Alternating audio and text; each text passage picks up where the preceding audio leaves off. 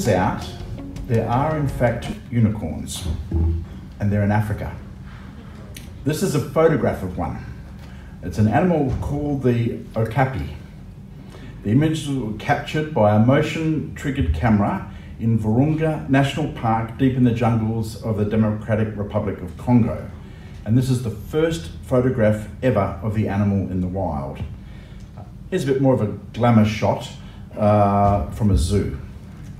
And while it has two horns, and you can sort of see that on the photo, from the side, if you see the animal side on, it looks like it has one horn, which is why it was confused with the mythical creature of the unicorn, and it was rare and elusive, and they are rare.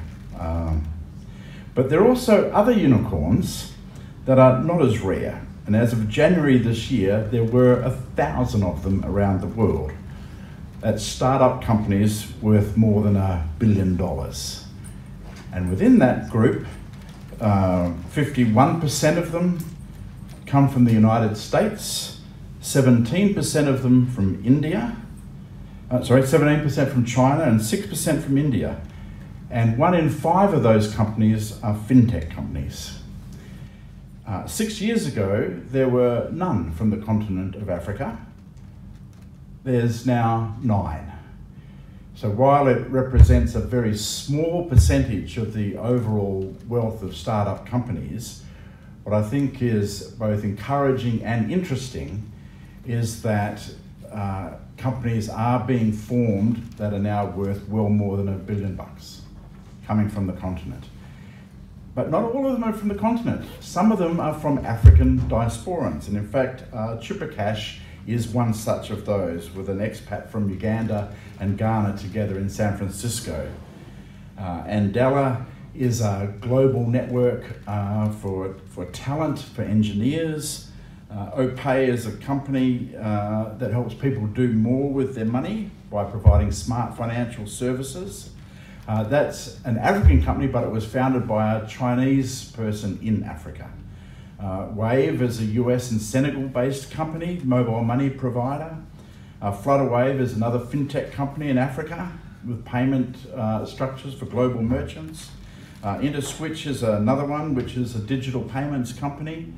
Esusa is started by, did I say that wrong? All right. No, it's fine. It's fine, good.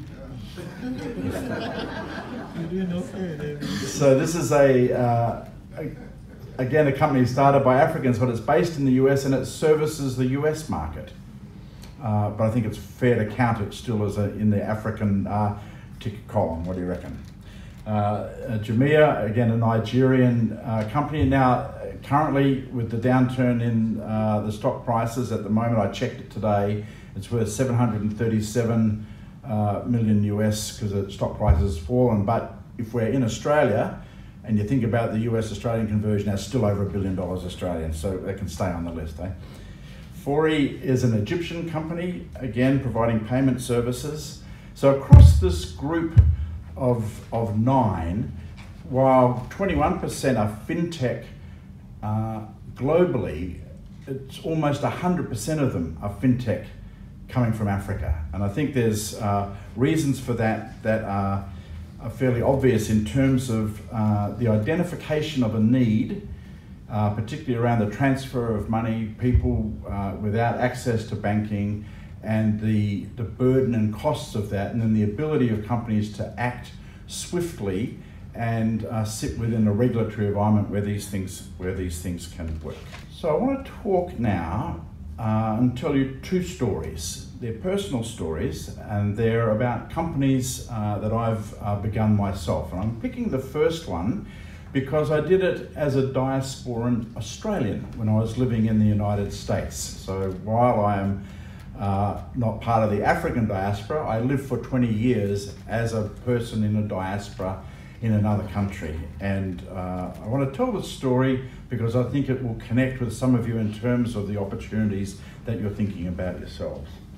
So this is early, about 2001. I had just come off of another company, which was a .com company, and that exploded dramatically in the .bomb era. And I was looking for what to do next. And I read an article in the paper about chefs who were starting to boycott a fish called a Chilean sea bass. In Australia, we know of that fish as the Patagonian toothfish, and there was an issue with poaching of it in southern waters and a lot of illegal trade, and people were worried about this fish. And so a group of ethical chefs got together and said, we are no longer going to serve this fish in our restaurants. And I read the story and I thought, oh, that's an interesting stand to take. One, ethical, they're by their principles, and they're going to be in a bit of a problem because everybody loved Chilean sea bass. And so I thought, as an Australian living in America, I wonder if we've got a fish in Australia that we could get from there that would make the chefs happy, in that it would be ethically sourced and sustainable, because that's why they were stopped selling the other one. And then secondly, could it be a substitute on the menu for the Chilean sea bass? And it turns out we do have one. It's a fish called the barramundi. And so I had never been in the fish business before. I said to myself and to my wife, Barbara, how hard can that be?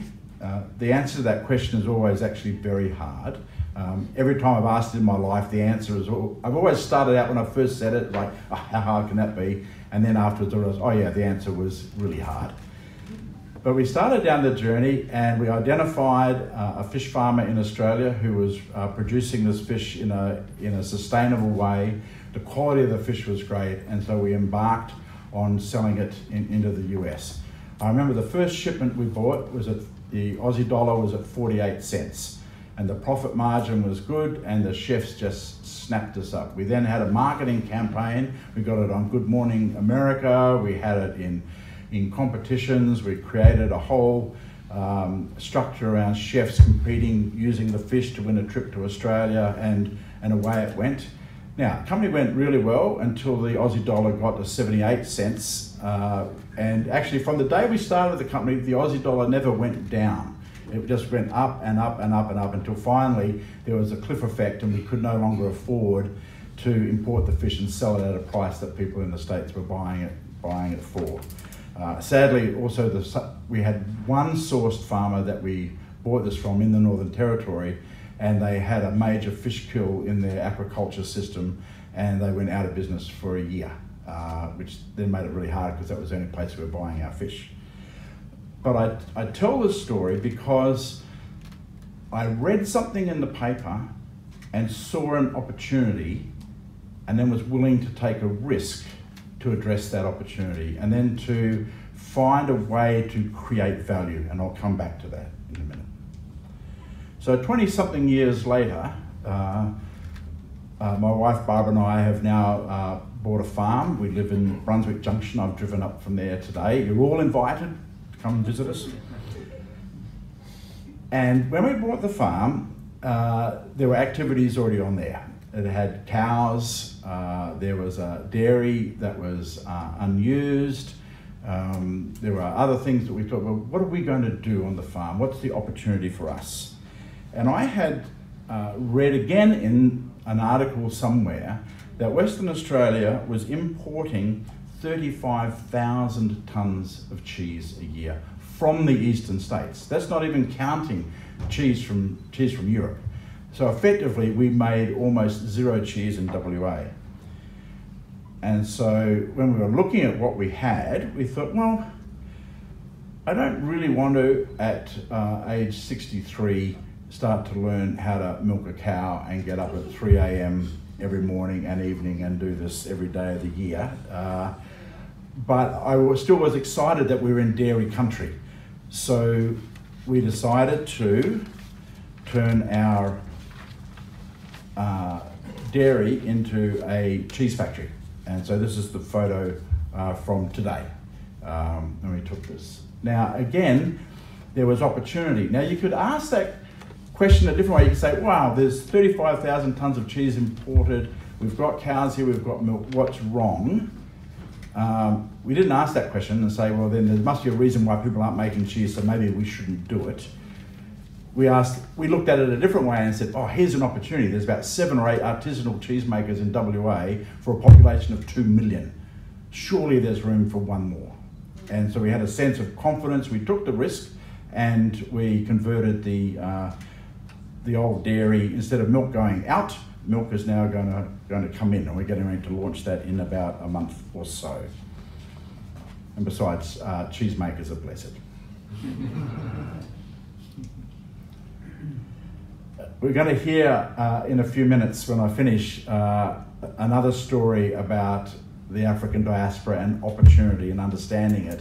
I'm only going to mention it in the same context that I've just talked about these 2 opportunities. A group of people who saw a need and an opportunity and have then taken a risk to create some value around that. And so rather than jump into it, I'll just leave that there for a second.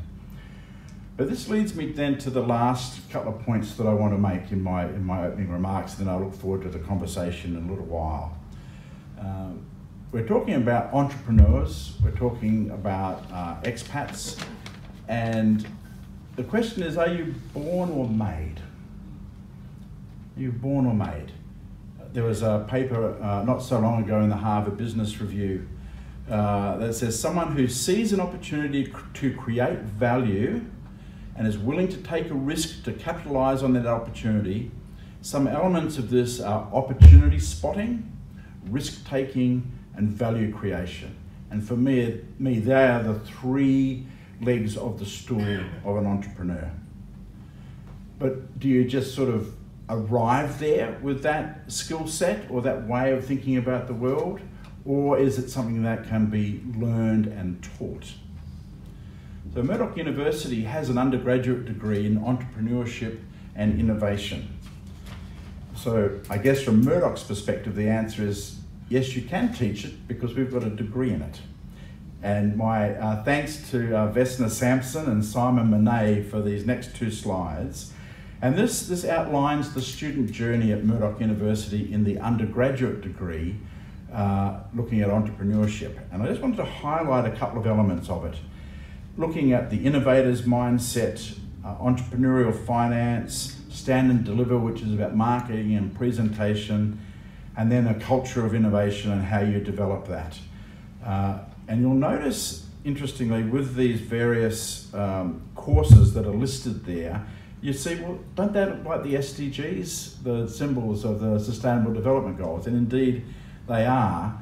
And we've done the work at Murdoch University, and I'm very proud of Simon and Vesna for developing this. They've mapped the entire degree against the SDGs and said, if you're taking this course, this is how you can contribute to the goals that all of us have agreed to.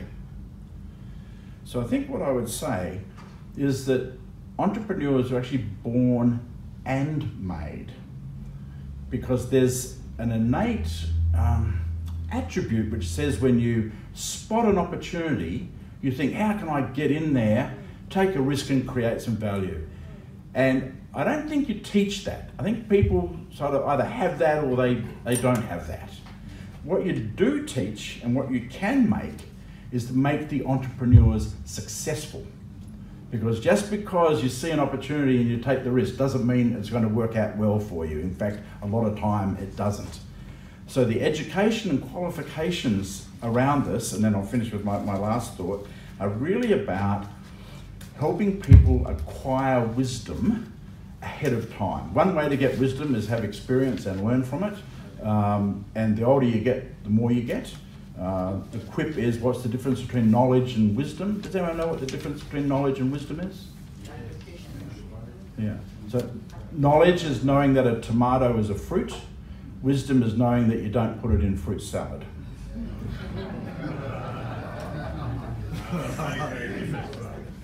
So with the degree, it's about imparting wisdom, the wisdom of others, so you don't have to go through the pain of it yourself, and then to be equipped with understanding about nimbleness, creation of strong strategic alliances, partnerships, how to raise money, how to do a good deal, all the things that sit around the impulse to say, there's an opportunity, I want to go for it.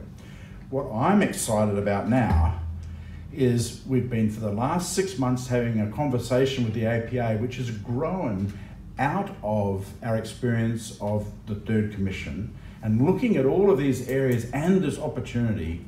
And the APA is saying, well, we'd like to take a risk in developing companies. Can you help us do that? Can you help us design a program of advanced study to help us who are born entrepreneurs to be made successful? And I'm pleased to say that we're well advanced in that program now. We are taking the undergraduate degree and morphing it into a graduate certificate, and we've been on this journey now with members of the APA for quite a while. And thank you to those in the room here and online who have contributed their insights and thoughts.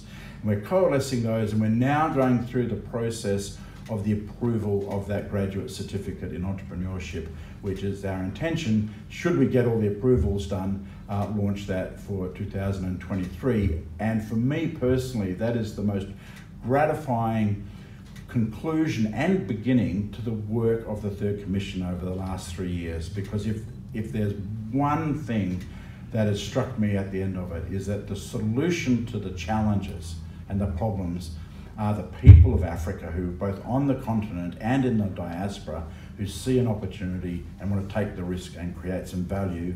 And then maybe in a couple of years, it'll be your logo right here amongst the Unicorn Club. Thank you very much.